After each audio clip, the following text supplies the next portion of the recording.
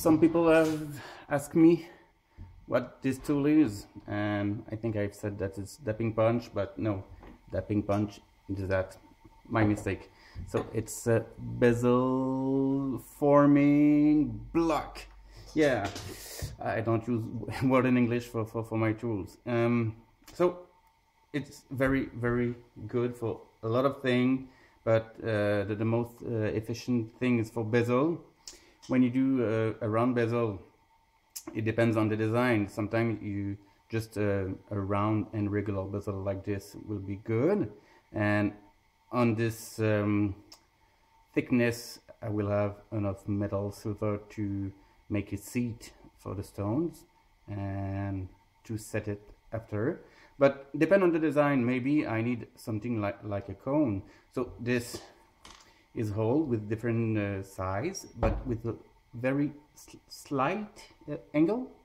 So when you have the good size, you put the bezel on a hole, and when the bezel is a little bit upside the block, and I use this filière in French.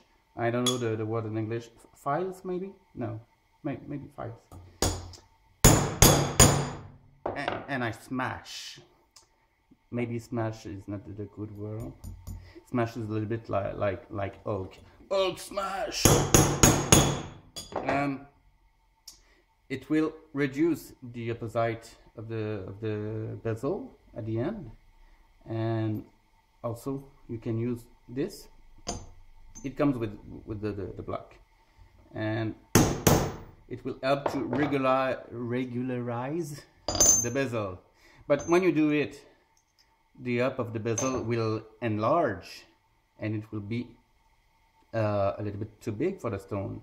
But when you've done that, you put the other side the bezel, and it will shrink the upside side of the bezel, and it will be a great size for the stone. So you can continue like this, and when you're not sure, you eat the piece. Not eat, anneal. I think anneal is recuire in French. Yep. So we're not so far. I think this would be great.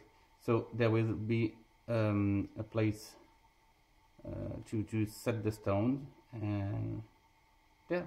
So it's one use of this, and also it helps a lot to make round some piece. Yeah, I think I hope it will help you if you don't know how to use this.